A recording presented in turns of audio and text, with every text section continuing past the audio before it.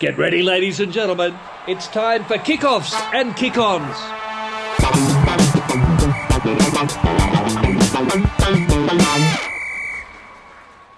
Yes, hello once again and welcome to episode 2. Yeah, sorry, Drew, do you want me to start again? Or yes, I was trying to hold it off, but I couldn't. Was it a sneeze or? I'm good. After you. Okay. Yes, hello, welcome once again to episode 2 of Kickoffs and Kick-Ons. That's right, it is the KOKO Show. It is the rugby pod revolution, and you are now a part of it. Hey, lots to chat about in the world of rugby, and you've come to the right joint for it. This week, we're going to be talking Australian rugby. We're going to be talking world rugby. We're going to be talking Six Nations for all you Northern Hemisphere legends. We're going to be talking, we've got a massive guest. Mack Hansen is coming on. Mac Daddy-O, that's right. And, of course, the quiz, my favourite part, so stick around for that. Now, as always, the great man, Tom Erskine, he's written intros. Is everybody ready for this? Has he gone again? He's gone again. Wow.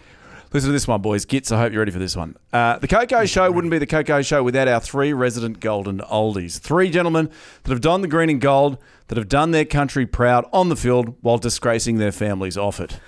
As you can see from our set, this show is a sinking ship, and we have only one life raft for all of our highly decorated first mates. So, the first man off SSS... Let me start it again. So, the first man off SS Eddie and onto HMAS Schmitty is a gentleman that might be compressed in stature, but makes up for it in his bank balance. He lives part-time in the nation's capital and the other half of the year in the city of San Diego, which is, of course, German for a whale's vagina. Please put your piggy banks up and pick up your Mai Tais and give the man a legion. Give this man a legion of SoCal lovin'. Please welcome our little anchor man, Matt Goitan Gitto. Gits, are you there? I'm there. Gee, you stumbled through that. Nothing marbles today.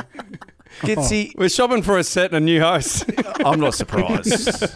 You're using big words here, Tommy. Vagina. In small font. I haven't heard vagina before. That's a big one. Okay. Second man onto this land-bound vessel of love is a bloke that always paints them like one of his French girls. He is our resident heartthrob that puts the Titanic in our Titanic failure of a podcast. Please welcome a man that looks fabulous in nothing but his life vest, using both the light and whistle for attracting attention, the one, the only, and the always inflated Mr. Drew Biv Mitchell. Hey, thanks. Thanks, Tommy. Nice to know you got a bit of a crush on me. Thanks, mate. Last, this is my favourite, by the way. He's always good with you, Swoop. Last, but definitely not the least, is a man that doesn't say a whole heap. But when he does say something, people normally fast forward. On the surface, he appears to be the clean-cut captain type. However, his alter ego holiday swoop is the naughtiest of the nautical salty sea dogs. So throw off your bowliness and get your port and starboard sorted out as this man circumvents all of your dirtiest thoughts.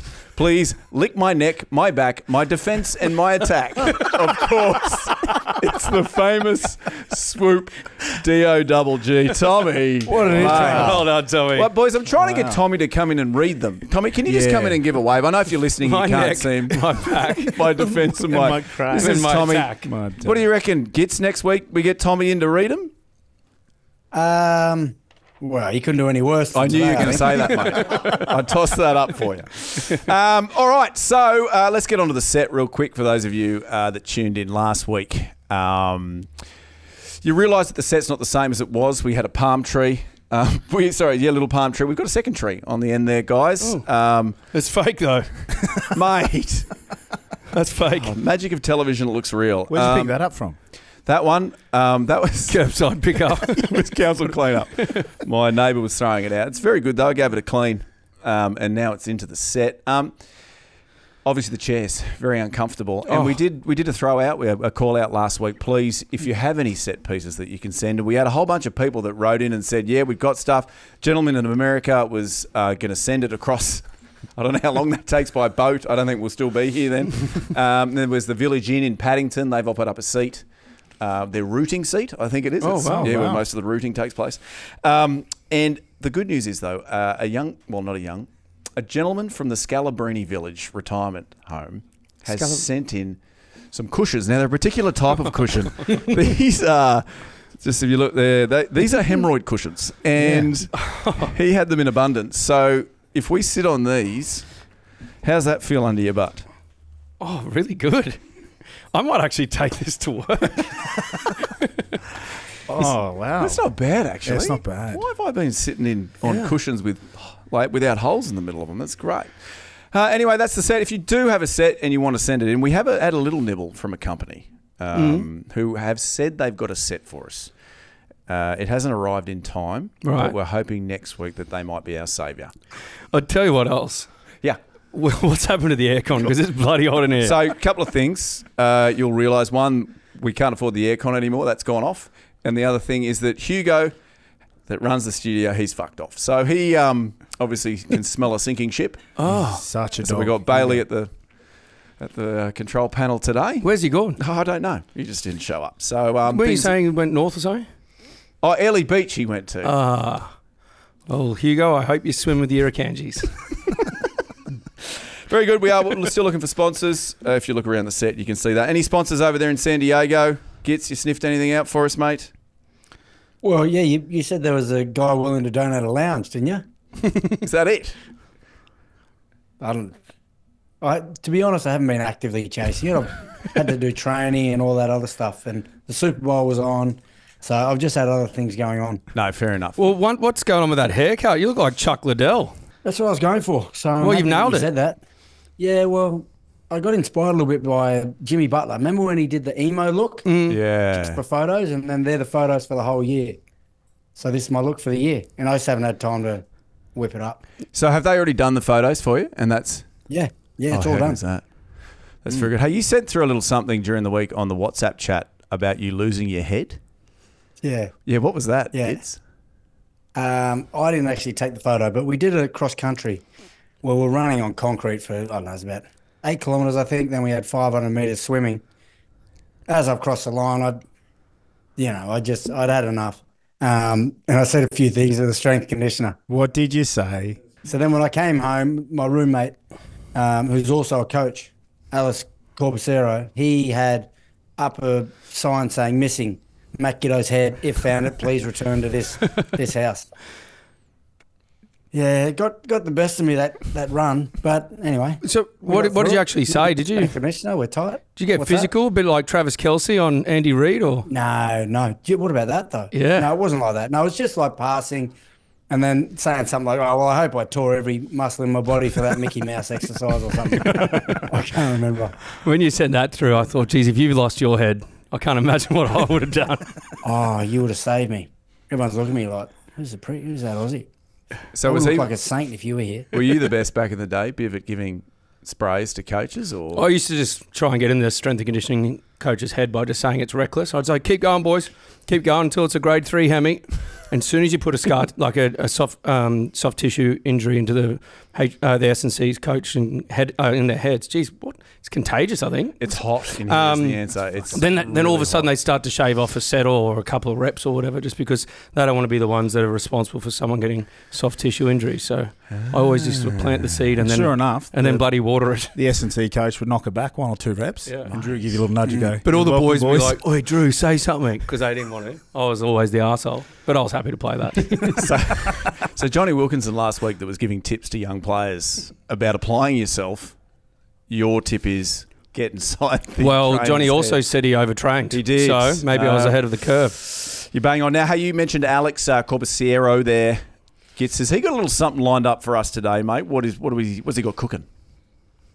He does. Look, it will be a surprise because he's going to do it live. I've not heard it, but he's been drawing up. He likes to rap just off the cuff, almost like wilding out Nick Cannon styles. So you give him a word and he'll rap about it. He's actually rapped to me in bed 6 songs, which was a different story. But anyway, we've got one about the Six Nations. So he's going to perform that live.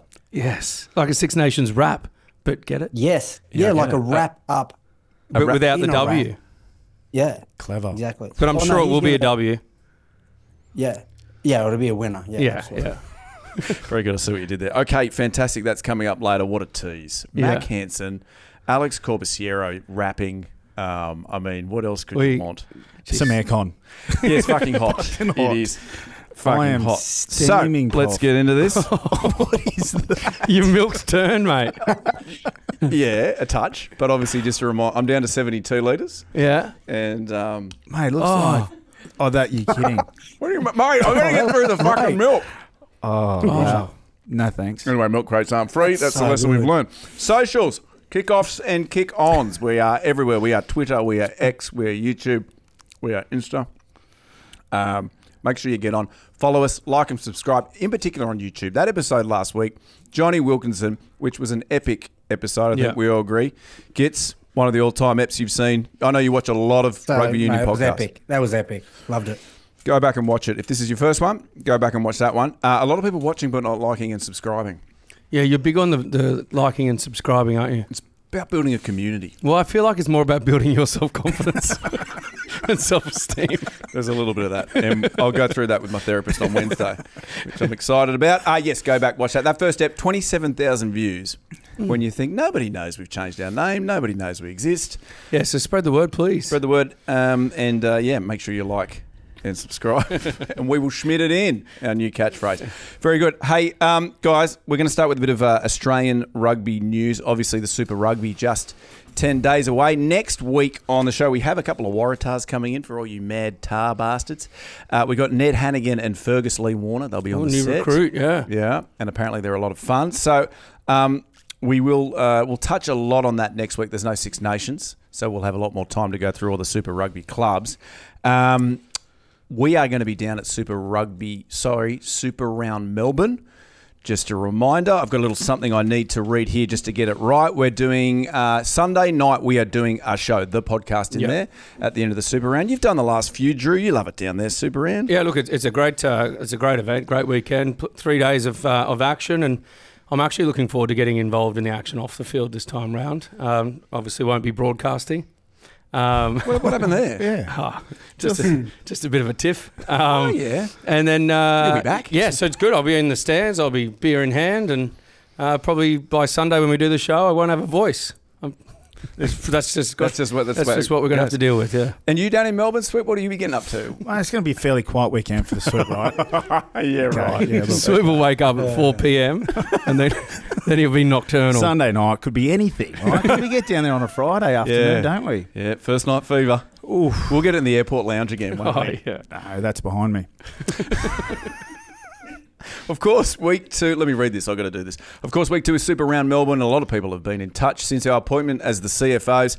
Chief Fun Officers, just a reminder, each week we'll give more details about the weekend and the Cocoa Bay. Just a reminder, on that Saturday there is a Cocoa Bay. You can come and sit with us, and in particular, Holiday Swoop. It's the place to be on Saturday. We will have food and beer vouchers to give away, and also tickets for the Sunday games, so you'd be mad to sit anywhere else. Listen to this for a bloody deal. Tickets in our bay are just $27 for How much? adults. $27. Is that all? Is that fair income? Giving them away. Ollie, is that a typo? Fuck me, $27. And Ticket Tech is the place to get them. They would have liked that promo from me, wouldn't they? The link is all over socials. Come and sit with us. Guaranteed to have a good time. I reckon. Yeah, guaranteed. If not, Sweep will give you $27 back. But it'll be in kittens' money. You have to go there to spend it. Yeah. The old kitty vouchers. You can exchange that, Yeah. I'm pretty sure, at most banks. Yeah. All right, let's chat a little bit of Super Rugby. There was a few comments on our videos during the week about the Melbourne Rebels and the Brumbies. Now, obviously, a couple of you guys are former Brumbies greats. You all played against the Rebels. Talk of the Rebels. Well, the Rebels have gone into voluntary administration. So, I mean, we don't need to get too deep into this, but people do want to know what you think about the situation down there. Obviously, we don't want to lose the Rebels. They're in the comp for 2024. I've read here the Rebels are reported to need a bailout of around $500,000 in order to pay players and staff. So, well, we don't have the money for you, that's for sure. But what do they do down there? How do they survive? Yeah, look, it's a tough one, right? Like, and there's whatever we say here, there's going to be people that disagree with some of it, all of it, whatever it might be. But we don't really know all the ins and outs of it. We don't get to see the books or why or how they've found themselves in this position. Obviously, there's another conversation going whether we're stronger as Rugby Australia with 5 teams, 4, 3, or whatever that case may be as well. But the simple fact is that as a game here in Australia at the moment, we're not flush with cash. And then if that's from the Rugby Australia level, and if you go further down to that, to the franchise and the state teams, they're not flushed either, clearly. And regardless of whether we think we need 5 teams, if they can't financially support themselves, or if Rugby Australia then can't come in and support them, then we clearly have to look at something else. And that it happened years ago when the Western Force were I guess, distinguished from the Super Rugby at that time. Twiggy Forest has been able to come in and help prop them up. But if the clubs can't generate their own income, then it then leans on Rugby Australia. And at the moment, they're not flush with cash, as we know as well. So it might not even be about where we're positioned, if it's better for us to have 5, 4 or 3. It might just literally come down to financial positions of the entities that run the game. And clearly, whatever was going on down at the Rebels, they found themselves in a precarious position and a pretty deep hole. What we want to see is that all the players, staff, everyone that's involved, get what they signed for, and hopefully find other employment, or if the Rebels don't continue, I don't know what's going to happen moving forward. But it's just always a pretty messy situation when one of these types of things happen. When any company, let alone a sporting team, goes into administration, it's not great.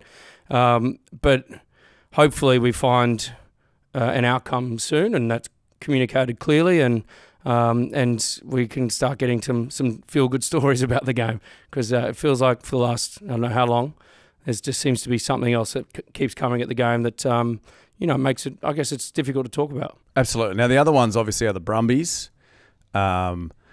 which Brumbies chairman Matthew Nobbs, he's shut down allegations that the Brumbies are sliding into voluntary administration like the Rebels. He said, "Why would we go into VA as we don't have any substantial debt? The only debt we have is to RA. That was initially a loan and now has been converted into an interest-bearing loan." Now, Sweep, can you explain that to everybody? Because I'm not sure what that means. Zero idea what that is. Okay, great. Gits, have you any idea? You're one of the all-time great Brumbies. Yeah, so basically my understanding is that Rugby Australia is just going to let them walk away with that money. Sweet. Heard it here first. Is that what it means? No, I actually don't know. I don't know anything. But we're only. I'm getting the news obviously a bit later, but I think I echo kind of Drew's thoughts there, that hopefully we can get past this and find a good solution. Obviously, I feel for the players and the staff that potentially, in Melbourne's case, that might be losing their employment or won't actually get what they signed for this year. But I just want to move past this and have a resolution, and then something that's clear, which shows where Australian rugby is heading, and we can have some positive news. Because even American players over here are saying, what's going on with Australian rugby back there? Like, is it going to survive? So it's actually, a sport that I would love to survive, and I think it will survive, but it's just, I think we just need to find a solution, move forward, show a blueprint that everyone can get behind, and we can start talking about, the great things in our game. Absolutely. Well, I mean, there was talks of Rebels being in talks with one of the Kiwi teams about a potential merger. People always throw up the option of the Brumbies and the Rebels merging. Who knows if there's actually any truth to any of this, or if it's just, someone in the media has suggested it and people have run with it. Who knows? But I think, much is always the case, is clarity is what's needed. Firstly, the Rugby Australia and the powers to be need to get clarity on the situation in Melbourne, find a way that they feel they can get out of that situation, whether that means that the Rebels exist beyond 2024 or whatever that case may be. But it's all fine for us as supporters to sit here and say we need 5 teams and we can't let the Rebels go, or we can't let the Brumbies go, or whoever it is. But if it comes down to finance, as we know, it comes down to finance, right? Like if we can't prop the game up and we're always continuously, as Rugby Australia having to dip in financially, who aren't in a position to dip in financially, then we're going to have to look at alternatives, and sometimes those alternatives are going to hurt. All right, let's do some positive news now. That's enough of that negative stuff. Can I give a positive? Yeah. Yes, go, Gits. Alex Corbisiero's just had a plunge bath just to spark himself up. All right, how long have we got? How long till I need to get to him? How long does it last, Gits? He's about 12 minutes. You good for 12 minutes, Corbs? Yeah, he's just doing sit-ups. Hopefully he's got his shirt off when he's doing this rap. But he's got his pants off when he gets in the plunge. I can't wait for that. Corbs, he can rap. He can drop a show me beat. some of his stuff, Drew. Yeah, well, I saw on his Insta that he can spit some bars, and I thought, you know, with Gits staying there and using his studio, I'm like, let's get him in. What if we are the place that has launched the next big rapper? What if he's the next? That's what I've been feeding him with all week. I didn't tell him that we got no sponsors or nothing, but this is his opportunity. Basically, we're using him. One opportunity. Yeah. Will you capture it? Okay. Bernard Foley, he hasn't ruled out a return to the Wallabies under Joe Schmidt. I think you're all mates with Bernie. Yeah. I think that's great news. We remember that tweet he sent after the Wales loss, which we all loved. It didn't have to be like this. Yeah. So that was like that cut deep. That was good. That was good timing. Yeah.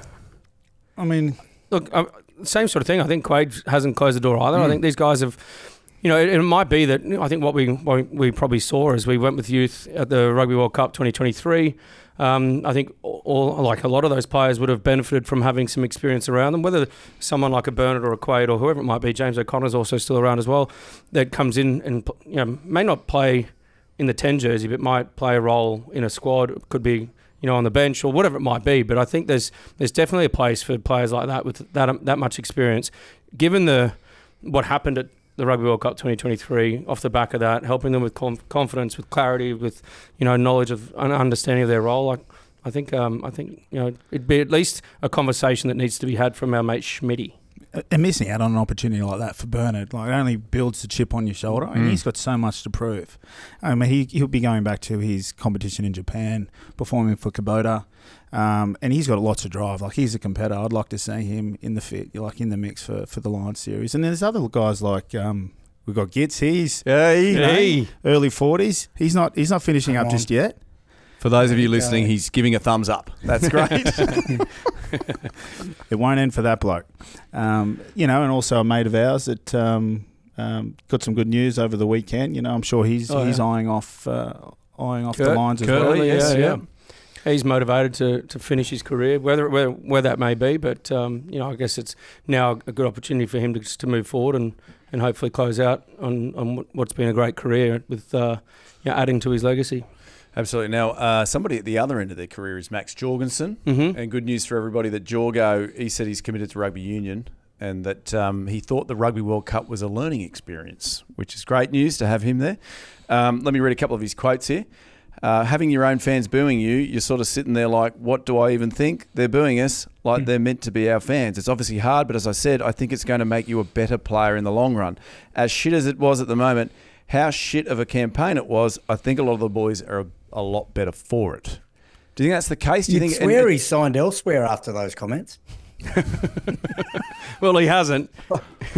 Yeah, I know, but it didn't read like, geez, excited to sign on. Oh, wait. Sorry. No, that was Marky Mark that said that. Joke. That's a joke. Yeah, he's pumped for it. Did you ever have an experience like that where you were in the shit, the fans were booing you, everything was against you, and then you actually took that and turned that into a positive? Well, I was part of the Waratahs team. I think it might have been 2010.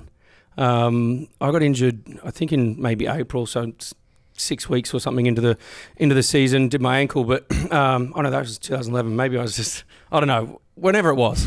Don't quote me on the numbers, but we were getting booed off the field at the SFS.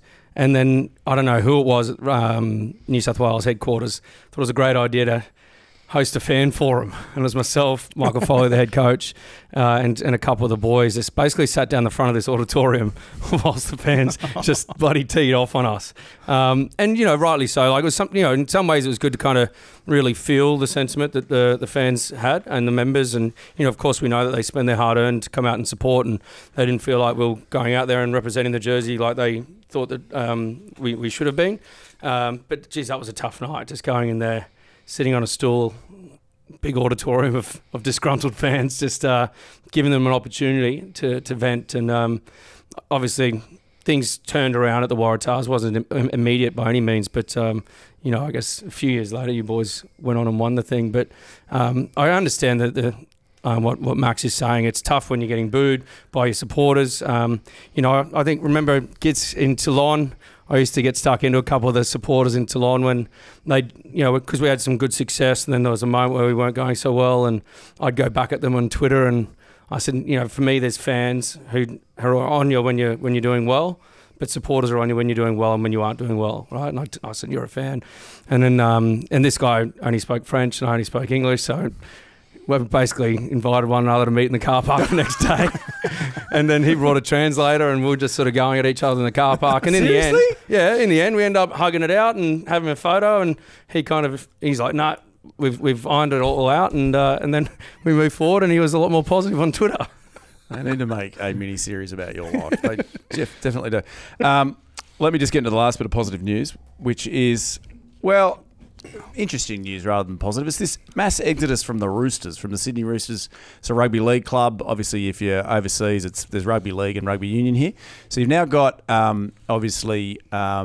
Joey Manu has said that he's interested. Well, Joseph still leave first. Yes, of course. Yeah. So Joseph went, and then now it looks like Joey Manu, he's said to the Roosters he's done at the end of 2024. Wow. And then also this noise around Angus Crichton. As much as he's not going to the Force, talk of French rugby for Angus. Well, it doesn't surprise me that Angus would be looking at French rugby, and I would even think even more so to be a bit more targeted. Is Jack Maddox at Poe, right? That's right. Because those two guys are best mates. So I wouldn't be surprised if, say, Angus ends up at Poe with his best mate. I think they went to school together. Each and every year when Angus finishes his NRL season, he goes over there and stays and visits Jack. So I wouldn't be surprised if he turned up in the same team as Jack Maddox to be able to see out his career playing with his best mate and experiencing something else. Obviously, earning a Euro along the way. Joey Manu is, the guy's at the top of his game. Obviously, with the Roosters, they've probably got a bit of salary cap pressure. They're always successful. They've always got the best of the best players, which means you've got to pay those players. Tedesco is going to fill up that fullback role, which reportedly Manu wants to take, so he's still going to be there for a couple of years after Joey's contract runs up. So, but then the other side of it is he was saying he wants to play for the All Blacks. So at the moment, you can't go to France, like French rugby, and play for the All Blacks. So I don't know where he'll end up, but seeing these guys, good athletes, good footy players play rugby. It doesn't seem to convert that way that well. Like, obviously, Benji Marshall famously went to the Blues and he didn't do that great. And then, obviously, Roger Tuivasa-Sheck, who was, at the time, arguably, one of the best players in the league, he tried to go with the All Blacks, played a few games but didn't really make a dent. Like, I feel like it goes better the other way, or am I just tossing that up? Not necessarily. It's got a lot to do with the positions you transition into. Like, Benji Marshall probably wasn't as successful story as you'd like it to be because he went straight into a 10 role. Having to direct and run a team, that's very difficult. Where you guys are like, I'm no doubt that Manu he'll do very well. Like, that guy's an absolute beast. He's an athlete. He'll rely heavily on his athletic ability, and that'll help. It'd be interesting to see where Angus Crichton plays. I'd say they'd probably have to play him at 12. What do you reckon, Giddy? Yeah, I don't know. 12 also, you need to be able to ball play a little bit more. So he's more of a hole puncher. You'd probably say 13, but then defensively there's some issues there. I think obviously the biggest thing to transition, it's almost like for rugby union and talking with league guys, they were saying that the biggest adjustment was that someone's just 10 metres away. So it's basically at the dummy half, your marker. You've got a whole team of markers that are coming at you. Whereas for us, if we were to play rugby league, it's basically like a line out. So the defence is back 10 metres and you can get the ball back 10 metres. You've got more time with the ball to create things. So I think it's just getting used to that side of things. But physically, obviously, rugby league's a lot more impact, a lot more of a contest around the wrestle and defence and everything else. But yeah, I know Angus Crichton, he's, as Drew said, he's very tight with Jack Maddox and Paul and also Lindsay Stevens. But Lindsay Stevens playing third grade at East Rugby, so I don't think he wants to play with him. Hey, Giddy, son of a leaguey, you, a former Raiders great. Did any NRL clubs ever come knocking with a bag full of cash for you? There was one time that someone from West Tigers rang my dad, I think it was like 2005, and they rang him, and I didn't even know what the offer was, but Dad said, you're not even close. So I don't know what he was trying to hit him up for. He probably wanted something for himself, a new truck or something, but I never actually got the offer. But that's as close as I got. Any of you boys? Any I had an approach from the Bulldogs when I was in year 12, the end of year 12, to maybe join their Jersey flag setup. And it was sort of the Bulldogs or the Queensland Reds Academy, and I went with the Reds, and probably not a bad career decision. I grew up playing league. Didn't really make reps or anything like that, so I didn't think. I mean, there was never really a thought once I kind of started to progress in rugby to go back to league. You know, I was pretty comfortable in the game. They're two completely different styles and suits. You know, two different types of players. So, any other codes? AFL, tennis, no, cricket. Okay, fantastic. Hey, how's Corbs going there, Gits? Is he? What's he doing now? He's pumped it out since he got out of the cold plunge. He's been rehearsing upstairs. Okay. Do you want to give him a shout? Because I think it's time for the Six Nations summation.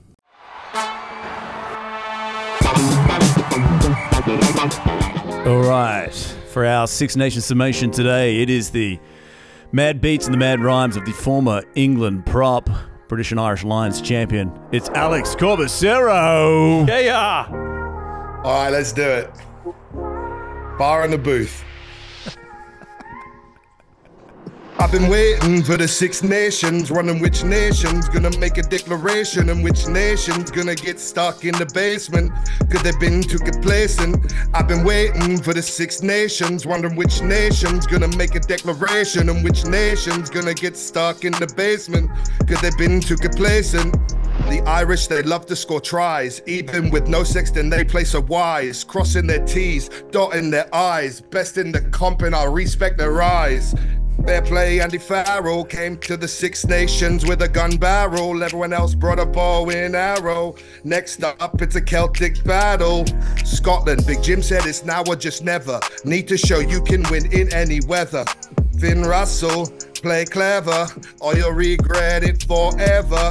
Then onto the English, whilst dragging fire, they just extinguished. Top dog status, they have relinquished, but they still look like a team that's distinguished. Now France, title hopes in Marseille staggered, but after Murrayfield, they walk tall with swagger. Can they climb back up the table ladder, or will it be another Le Bleu dream shattered? I've been waiting, I've been waiting, I've been waiting, I've been waiting, I've been waiting, I've been waiting. I've been waiting for the Six Nations, wondering which nation's gonna make a declaration and which nation's gonna get stuck in the basement because they've been too complacent. I've been waiting for the Six Nations, wondering which nation's gonna make a declaration and which nation's gonna get stuck in the basement because they've been too complacent. Yeah! It's so good. Shit.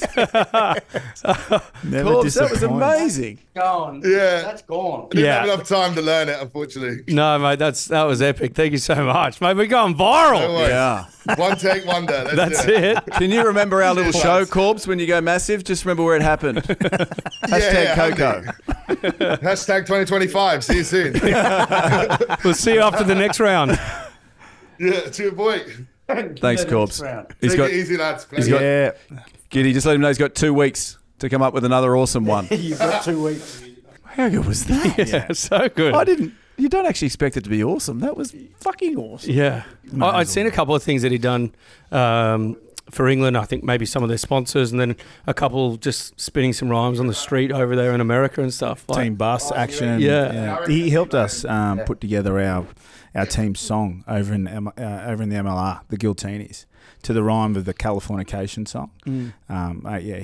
He's talented. He's the good. real deal. Giddy has a mood over there, mate. So Pretty pumped. pretty thick. I think I want to head to a nightclub. You were very good in the background, mate. You were. Yeah, Yeah, you like that? Yeah. you're like B Rabbit. No Cheddar Bob. No. Yeah, Shoot yourself in the foot. Yeah. Very good. I get it. Very good. Hey, where to from there? Well, only up. Joining us very shortly, Ollie. Have we got him on the line? Just in the meantime, I actually need Tommy. Do you mind coming over here and putting a bit more air in my ring? Get your lips around my ring, please. Yeah, so for those of you listening, Tommy is now blowing air into Biv's hemorrhoid ring. If you don't mind making your way around the room, because there's a bit of air seepage out of mine as well. Thank you, mate. blow air Where's in general. That'd be nice. Where's the hole? Is there a way you can sit on it and he gets behind you and blows that up? Oh, no, it's just like a little I know, like It's a donut. Valve. yeah, Yeah. little valve. Yeah, normal valve. It's fantastic. We'd find a way though, Goit. Now, Oh, yeah. that's good. Yours wouldn't Six be Nations, as we established last week, is the #1 comp in the world in terms of international footy. Drew, you agree? Well, that's what we keep getting told.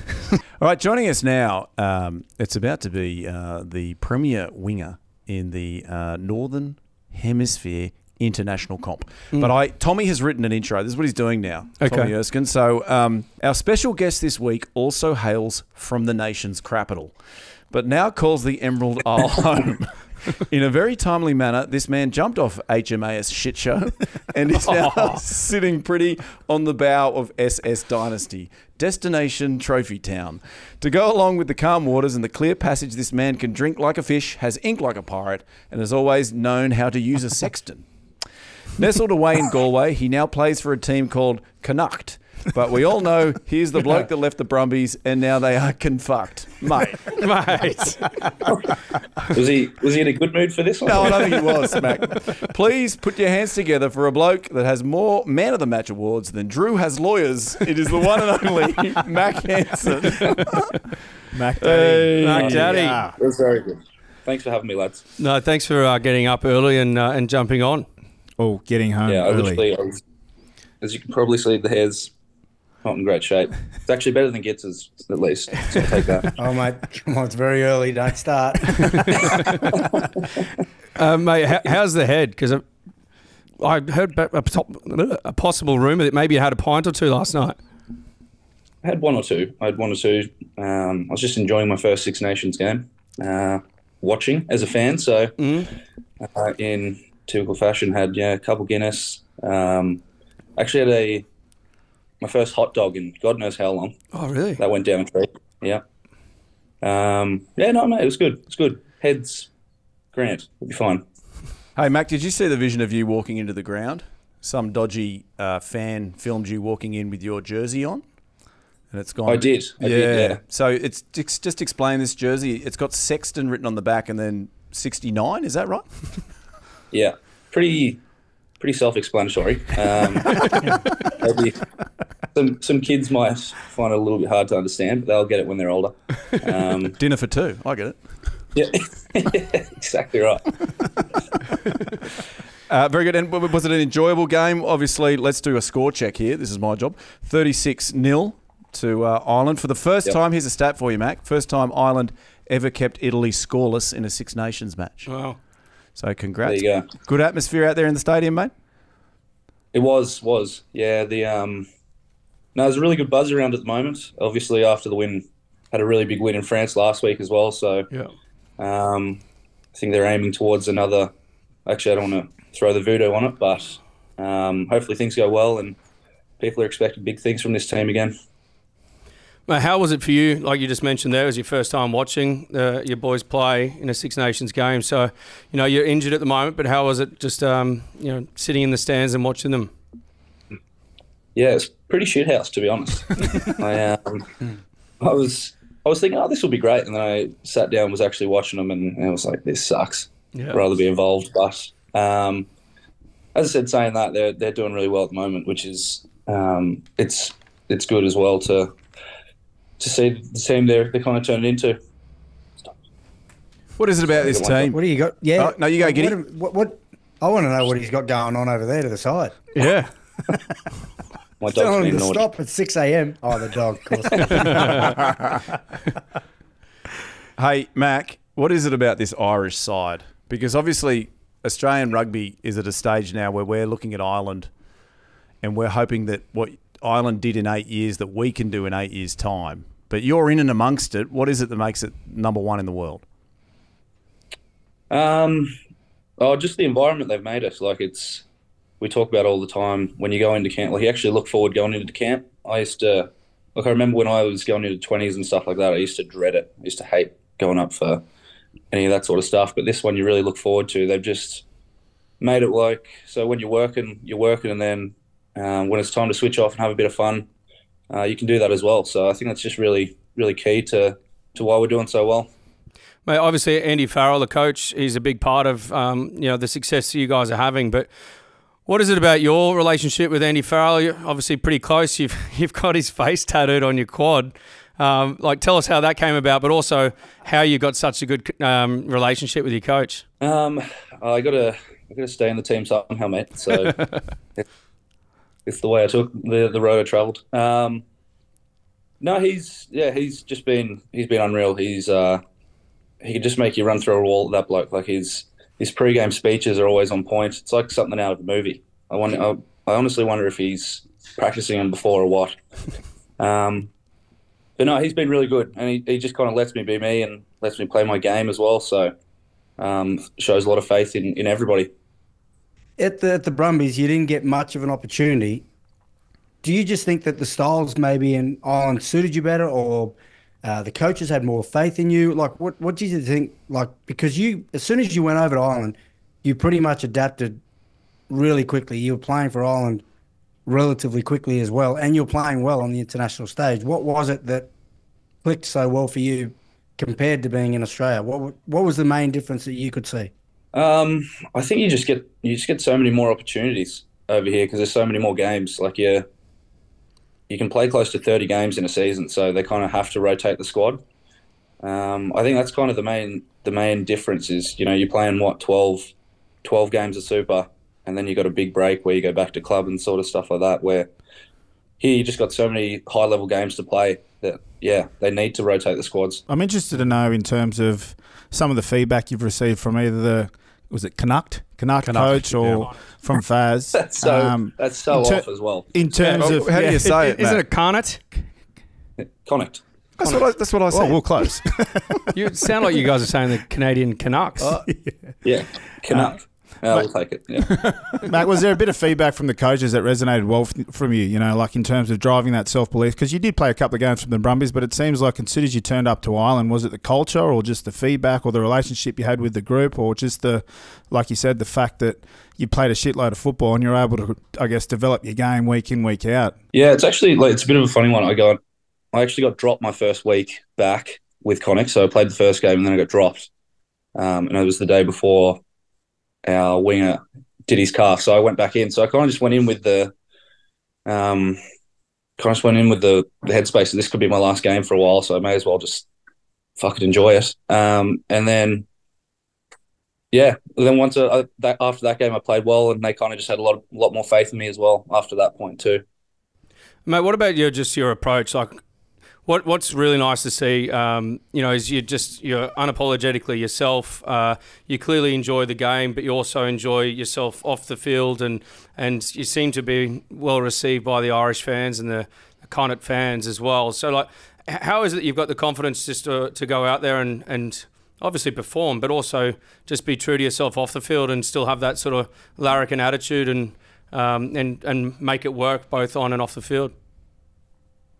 I'd say it probably helps. I'd be slightly on the spectrum or something. I'd have to be. So that kind of helps. I think they all are, Mac. All the ones that I've met. Hey, Mac, I want to talk what sort of party was it when you won the Grand Slam for the Six Nations? How long did it go for? How silly was it? And we all saw the video of you going around to Ringrose's house. Can you talk us through that? It was big. It was three of the biggest days. I can remember two of them. There's one that gets real hazy. But no, it was good. So Gary's dad's house was the third of the trips to dad's houses. We just hired a party bus, and we thought instead of going straight to the club we were going to, may as well take advantage of it. So we ended up spending about 3 hours on this party bus going around Dublin. And I think we ended up picking up about 5 or 6 dads from the team. And they weren't hard to get out of the house just quietly either. Didn't take much convincing. So ended up going about 3 days, and then I had to take off to Amsterdam of all places for my holiday the next day. So it was a tough week. Tough week. Would it be fair to say Amsterdam's also a little bit hazy? I'm not sure I actually went. Very good. Now, what we're going to do here, Mac, this is obviously a Six Nations summation. So we're trying to keep the Northern Hemisphere interested in what we're doing. So if you don't mind, we're just going to quickly run through the other two games that took place. Big controversial ending, obviously, to the Scotland-France game. Scotland going down 16-20, and that TMO decision at the end obviously went up to the TMO. He said that, well, yeah, I could see it grounded, and then he went, oh, wait, let me have a look at one more shot. And then decided, oh, well, I don't know. And then it went back to the referee, and then it was ruled no try. And so the whole of Scotland's not happy. Fair enough. You get nervous when they're not happy because we've all seen Braveheart. Yeah. What did you make of it, Drew? Did you... Yeah, look, I can understand the Scottish frustration. I mean, I think it comes down to the wording. It was on-field decision from Nick Berry was that he had them held up. So to overturn that, to make it a try, it needed to be conclusive evidence. And then, like you say, there was a bit of ambiguity there from the TMO. Thought he saw it, didn't see it. Obviously, that means it's probably not conclusive. So then it goes to Nick Berry's on-field decision being a no try. I've seen plenty of stuff on Twitter about still shots and photos of it looking like it was grounded and all that sort of thing. It's tough. It's what you don't want to be talking about. After such a battle like that. France, for me, just aren't really clicking like we thought they probably would have been. Like last week, Ireland did really well against them in Marseille. This week, they kind of, were, I guess you could say probably lucky to get away with that one in the end. But yeah, look, it's one of those things like if you're Scottish, you thought it was a try. If you're French, you thought it wasn't. And if you're impartial, then you just put your hands on your head. What if you're Irish, Mac? What do you reckon? Personally, I thought it was a try.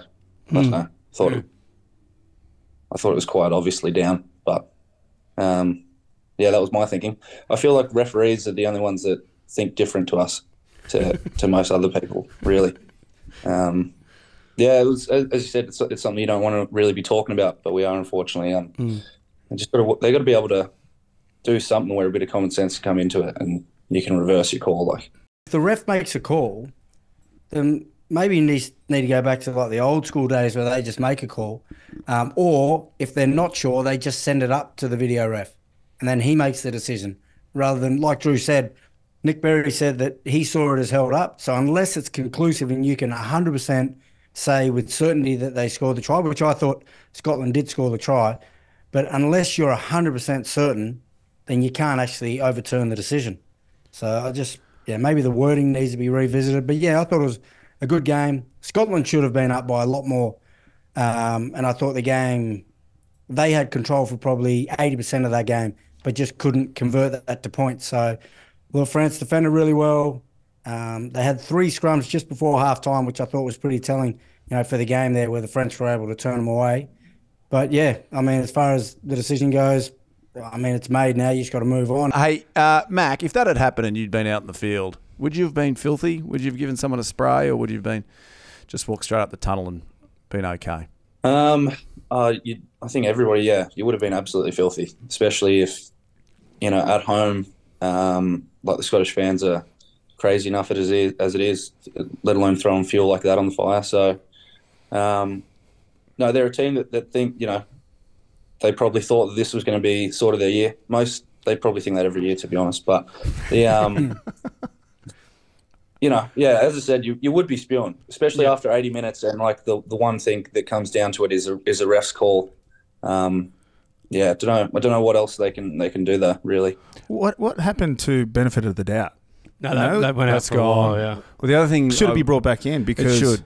I mean, it's quite conclusive. Yeah. Well, I was also reading today that it used to be, Giddy, what you were suggesting, it used to be that, and then all the coaches complained, and so then they wanted to put more onus on the referee's decision on the field so that the referee has to make a decision and then it goes up. So it was that originally, and then they've switched it back, and now people are...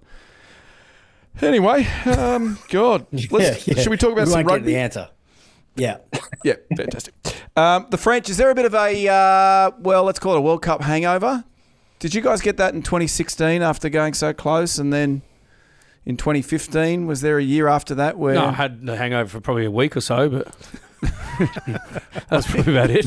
You know what I mean? Are they now suffering as in their home country, they were kind of favourites and then they lost in the quarters and now scraping home? No, not necessarily. I think it's just a matter of that, after a big campaign like that, it was, disappointing for them to, bow out in the quarterfinals, but they have to go back to their respective clubs. And they've gone all the way through Christmas and then back in this program now. So there's probably just a transitional challenge there around from going back to their clubs and then finding their systems again that is the French attack and French defence. And they've just struggled to get off the mark, but clearly pretty lucky on the weekend. Mac, was there any sort of hangover from the World Cup for you guys from Ireland? I mean, I'm not talking a literal hangover. I mean, was there any it doesn't look like there was any doubt in your camp.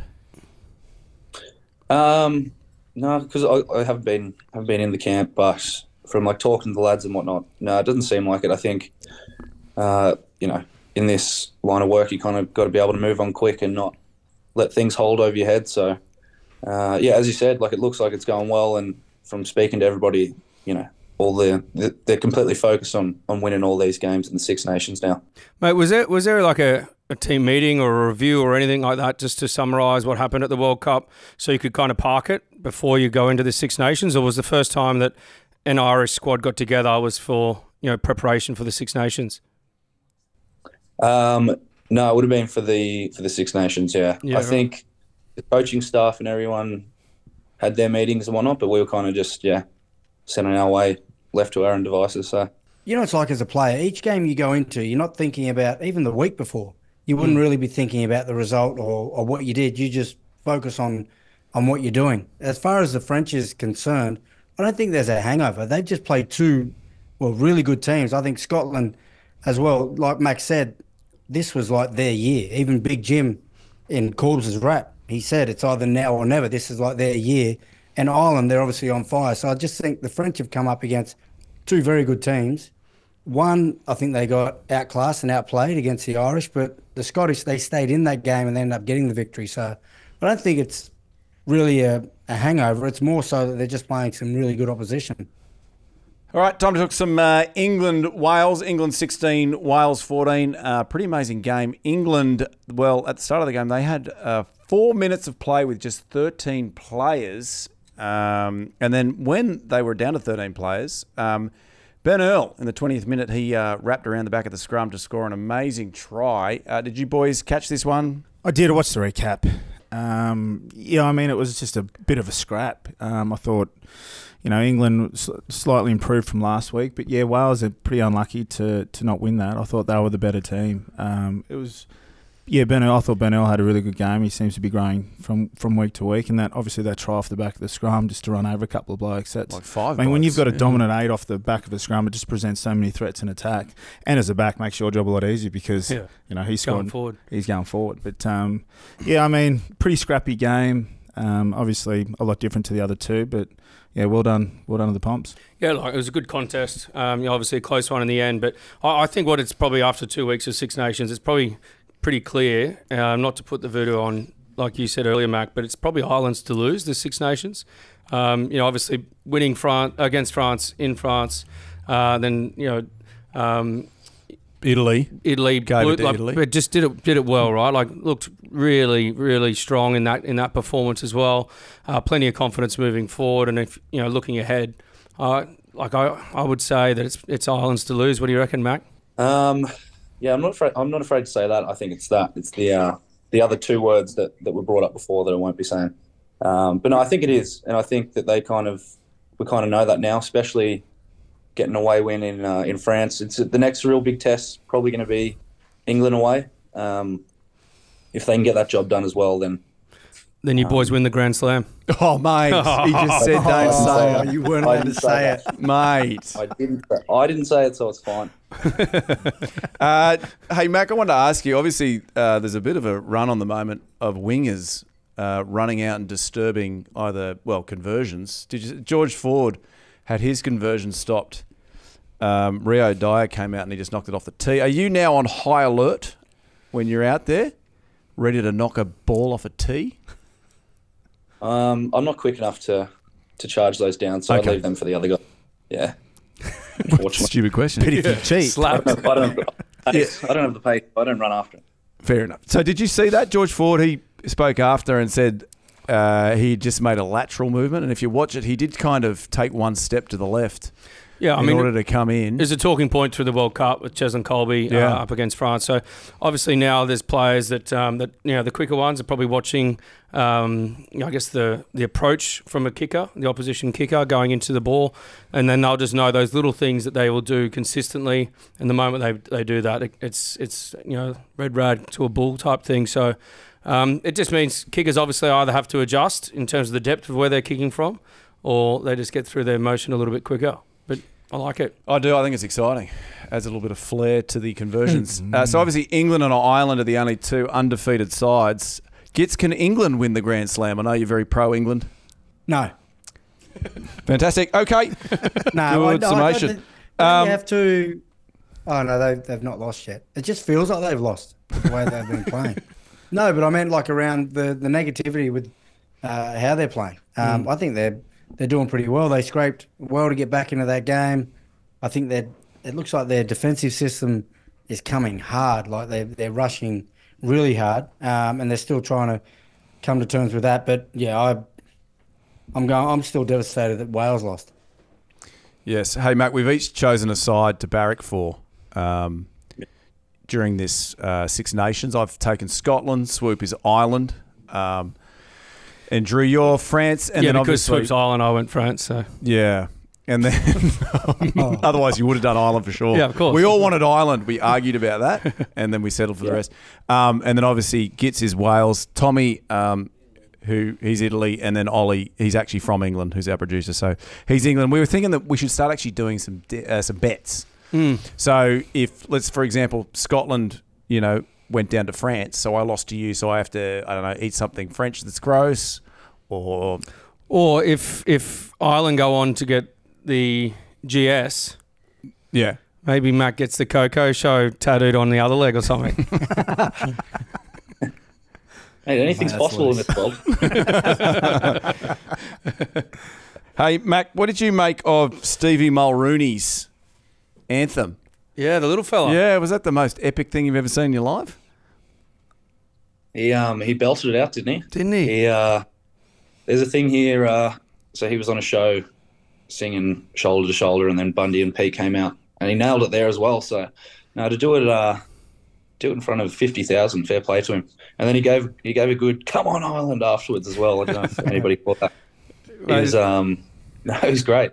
Yeah, I saw Andy Farrell get asked about him after the game, and he said, there was a lady standing next to him when he was singing the anthem, and he thought it was his mum there just to support the young fella, and then he realised that she was there to actually sing the Italian anthem. It was no relation. He was just out there, chest out, shoulders back, and just belting out Ireland's call. And it was, the Irish, when you're playing over there, or even what we witnessed at the World Cup, the way that your fans get around you, whether it's Zombie or the anthem and that type of thing, it must be pretty special being part of that. What was it like when that footage over at I think was it half time of the quarter final or something, where maybe you were inside if it was half time, but when when your supporters are singing Zombie, and I think it was changed to Bundy, wasn't it? Yeah, he claims it was, at least. He stopped everybody that was screaming after him. Oh mate, it was hectic when they first started singing Zombie. I think we just beaten South Africa, I think, and it was just crazy. Like, it was just nothing you kind of really see in a rugby crowd. You see a lot of chanting and whatnot in soccer games. It just felt like, it was just unreal. South African fans, they then claimed Zombie for themselves. They went Rassie. Rassie. How was that received in the island camp? Typical, making it all about themselves. Yeah. Wow. How good. There we go. Get the applause. There we go. No, so what I was going to say is I was upset when Ireland and France both got knocked out of the World Cup, because from a spectator's point of view, they added so much more to the actual town and the atmosphere around the World Cup. So then when they were gone, not that Southern Hemisphere supporters are boring, but they don't sing. They just cheer when a try is scored or they kick a goal for their own team. They're not creating that atmosphere. It was electric, that quarterfinal weekend. And then France just dropped the tournament. Like, like nothing else, didn't they? They were like, what World Cup? There's a World Cup on. We're like, yeah, that's why we're here still. They just did not give a shit after they lost. We might edit that out, Ollie. That's pretty inflammatory. Hey, Mac, what we like to do on this show is we like to do a little quiz. Unless you boys have got anything else for Mac before we get him on his way. No, mate, well, firstly, mate, just how's your injury coming along, and when are we going to see you back? Yeah, it's good. It's great. I've still got about another 3 months until I'm back. I'm actually aiming to be back for around the next time we play Munster away. So a little bit of time to go, but look, could be worse, mate. Could be worse. How are you staying on top of the skin folds? Because when I have those Guinness pints, it's just like I basically grab it and just slap it onto the midriff. How are you going with that? Not good. One of these days I'm going to go on a health kick. It's I've got proper mud guts at the moment. It's I'm wearing very baggy clothes, and the top will not be coming off for 3 months. I hear you, brother. Prove it. Prove it. Show us your mud guts. Get it off. Both of you, Drew and Mac. Have a mud off. Mud off. Do you remember the Mackie Shuffle, Gits? Your Mackie Shuffle? Yeah. It's like the truffle shuffle. Yeah. Should he show us? There's a lot I remember. Can we see the Mackie Shuffle? I'll get someone to film it and I'll send it to you. Done. Okay. All right, do it nude for us. We need viewers. It's really cold over here as well. So. We got a graphics guy. He can fix it. We'll make you like Drake. Jesus, what about that thing? Hey, we like to do a quiz on this show, Mac, and we always make it all about our guests. But what we realised last week with Johnny Wilkinson was that the way it was written was that Johnny knew all the answers. Yeah. Dumb. So we've slightly switched it now in that I will ask the three boys, the three wallabies, the question, and then you can reveal the answer and then maybe give a bit of a yarn off the back. How's that sound? Okay. Sounds good. All right, it's time now for the KOKO quiz. All right, question number 1. Mac made headlines for more than just his good footy at the Rugby World Cup. After the game against Romania, Mac gave away all of his kit. What was the brand of Mac's undies? Was it A, Bonds, B, Calvin Klein, C, ATAC, or D, what undies? His beautiful Irish balls were blowing in the Bordeaux breeze. Giddy? I remember they were white. As far as the brand goes, I'm not going to go Bonds. ATAC, I've never even heard of it, so I'm going to have to go with that. See? Yeah, it's weird that you throw something that we'd not heard and not be the answer. So, but I'm going to go with Bonds. Bonds, yep. It doesn't strike me as a CK kind of guy, but fuck it, CK. Okay, hey, Mac, what was the answer? The answer was Attack undies. Yay, ding, ding, ding. I mean, my logic was right, but I just couldn't back it. It was indeed. Okay, question number 2. Mac is known for mixing up his hairstyles and colours. In a photo from 2023, Mac is seen with the initials KE shaved on his head. What do you boys think KE stands for? Is it A, Keith Earls, B, King Edward, C, Kill England, or D, Kinder Eggs? Oh. Giddy? Prone to a Kinder Egg. He's prone to a Kinder Egg. Keith Earls. Yeah, I think it's I think it was his last game or something. Oh, his 100th game, I think, maybe. But either way, it's Keith Earls. Keithy. You don't want Kinder Egg, Swoop? Oh, you sure? As much as I like the surprise, no. Okay. Well, Mac, I think we all know the answer. Yeah, everybody thought it was Keith Earls, but it was D, Kinder Eggs. Fucking knew it. Mate, I told you to go there.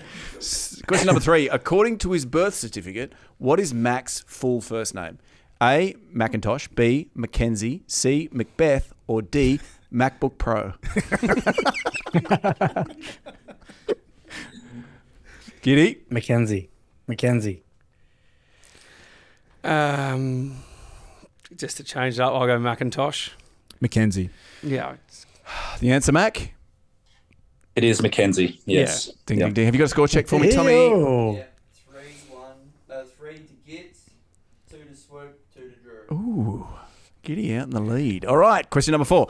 Mac's mum, Diana, is from County Cork, hence his eligibility to play for Ireland. At Blarney Castle in Cork, there is a famous stone called the Blarney Stone. What do the locals say you get if you kiss the stone? Is it A, you will come into wealth? Is it B, you get amazing sex for 7 years? C, you get the gift of the gab? Or D, you get herpes, the bad kind? What's the good kind? Tommy, what's the good kind? Is it face or down the... Face. Face is the good kind. All right, Giddy, you're up. I'll go with 7 years sex. 7 years sex. I'm going to go the gift to the gab. Gift of the gab. I'll go the wealth. The wealth. Mac, do you know the answer? Yeah, it's C. Gift of the gap. Mate, you know this really well. All right. Score check. Yes? Gits 3. Yeah. Swoop 2. Yeah. Drew 3. Yeah. All right, we got a tie. You can level it here. The other two boys, Swoop, you can level it. Gits and Biv are on 3 apiece. This is a big one. Mac, you famously tattooed Island coach Andy Farrell on your leg due to a bet that you lost. What was the threat that Andy made towards you if you pulled out from getting the piece of ink? Was it A, you have to get a tat of Owen Farrell on the other leg? Was it B, you will not be allowed back into Island camp? Was it C, you have to tackle Bundy one-on-one 50 times? Or D, you have to go back and play for the Brumbies? You really have a problem with the Brumbies, scary. Tommy. I love the Brums. Gungahlin, you have to come back for Gungahlin. I think it's going to be Owen, maybe. Got to get a tattoo of Owen. Owen? I'm going to say can't come back into Island camp. Island B. camp. Bundy. Bundy. Ding. Oh, sorry, Mac. Answer? B. Couldn't go back into camp. Yes. Ding, ding. Out in front. From behind. Boring. Congratulations to Biv. He is Oh, the did I man. win? You did, yeah. From behind. From behind. Well done, bro. Very good. Congratulations. You win. Does he win anything? Cottage cheese. Congratulations. Hey, Mac, can we just quickly talk to you about your tattoos off the back of that one? Because you've got some pretty amazing ones. You got a tattoo of your dog? I do. Got a tattoo of my dog. I got a tattoo of my housemate. I've got my mate's dad's name on my leg as well, Jerry Dooley. There's not too much thought behind them, really. It's just how I'm feeling. Mate, you got a lot of people's names or faces on your body. Have you got your missus tattooed on you? I don't have misses anymore, Mitch. Fuck. Thanks for bringing that. Okay. Now I feel really bad. Well, it's lucky you didn't get a tattoo of her.